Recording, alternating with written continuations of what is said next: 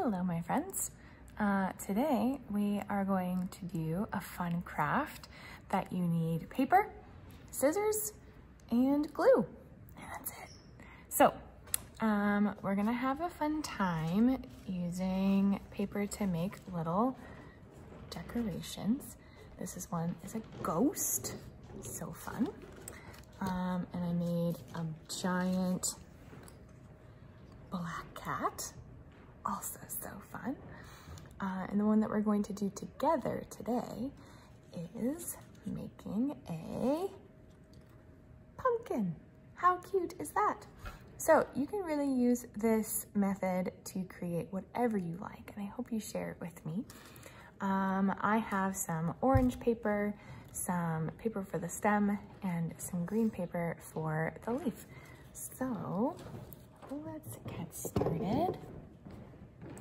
So you're going to cut your paper into strips like this.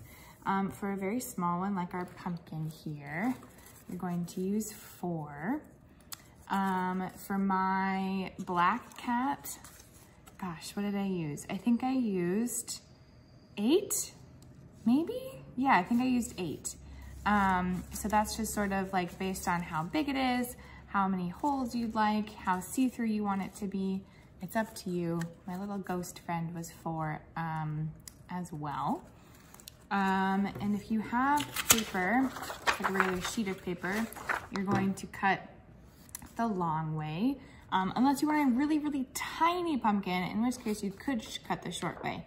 But I have cut the long way. So, I'm gonna get your glue stick. And if you want the perfect center, you can fold just gently in half and sort of put glue right over that crease. I'm gonna do the same thing here. Gently in half so we know about where the center is. Put it on the glue, stick it down nice and well. All right, so we have one made, and we're gonna do the same thing with these other 2. I find it's easiest to make 2 plus signs, I guess you can call them. But you could just put this on top of here. It's up to you. Here, I'll make sure you can see this. Okay. So we've got our second one here. Great. Gonna stick that down. So now we have 2 plus signs like this, or crosses. All right, so now which one do I want to be the bottom? This one will be the bottom. So we're gonna put glue on the center again, just like this. And we're gonna take our cross, and we're gonna rotate it so that it's an X on top of a cross. See how that works? So we've got the bottom cross, you just rotate it about 45 degrees so that the other one falls really nicely in the center of those other strips of paper. So now for the fun part, you're going to put some glue on this one that's closest to you, just like this, just enough. I mean, not very much at all, probably just like a fingertip's width. And then you're going to take the one that is directly opposite, and you're going to glue them together. If you've ever made a paper chain, it's just like that. Hold it there for a few seconds. Good job. All right, then I like to turn it, so we have the same situation. We're going to put glue on the one that's closest to us. Again, you don't need very much. And then we're going to pull it up here and glue it to the side. Mine aren't quite long enough to make them overlap, so I've just been doing it like this. I'm gonna turn it all the way around. Get that opposite one. Whoops. Bring it up and hold it down. All right, so that was done that twice. I'm gonna do it twice more. So we're gonna turn it so that this is close to us. put some glue on it. Now, I don't like to bring it all the way to the center because I like my pumpkin to be a little fuller. So I bring it just about to the middle. I don't know if you can see. So you see how the flat edge here sort of lines up with the 2 points of these other things. Yeah, that's kind of how I like to put it together. Flip it around, put some more glue, make it meet, not overlap, but just meet in the middle. The only one that really needs to overlap is the first one. All right, looking pretty snazzy. Let's do 2 more times. Just in the middle.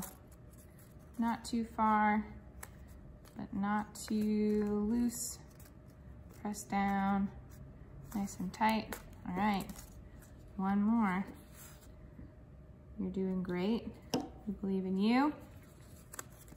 All right, make it meet. Might be a little hard to get your fingers in there, so I like to squish it. Put my fingers, but I have big fingers. Maybe you have small fingers that can get in there without squishing it down. If you squish it down, that's okay. All right, now there's the base of our pumpkin. Wow, so I like to hide the glued seams by flipping it over. Now you can see we've got this nice ball looking thing. Very cool. All right, so take whatever paper you have for the stem, and you're just going to fold up, maybe not even 1/4, just a little bit. You see that? Not very much at all. Just enough so you can put some glue on the folded down part. And we're gonna stick it basically right in the center. I need to squish it down again so I can hold it. Hold it. All right. Then, if you're reminded that it was folded, it'll stand up. Ah, looking so cute. Okay, now I have my leaf, and we don't even have to fold it. We're just gonna put a little bit right here on the corner. Looking good, looking good. All right, and it doesn't really matter what side of the stem. I'm gonna put it on this back side here. We're just gonna stick it, hold it there for a second, make sure it gets nice and good. And then, ta-da! You have made a tiny pumpkin. Oh, wow. All right, so like I said, you can take this and make a ghost friend. Ooh. By doing the same thing with some white paper and then cutting out some ovals for the mouth and eyes. And you can do the exact same thing for a black cat. The reason I had to use so many strips for the black cat is because the paper was a little longer than your normal sheet of paper, and I didn't want too many gaps, so I just used a couple more strips, and that's totally fine. It's up to you. You can do black, do some triangles for the ears, make some eyes out of some spooky color, make some whiskers out of sort of the same idea, right? So you have the little nose holding them all together, but they're just kind of spaced out on either side. And that is our craft for today, my friends. Thanks for listening, and I hope that you show me all of your fun creations for this craft. And I will see you next time. Bye.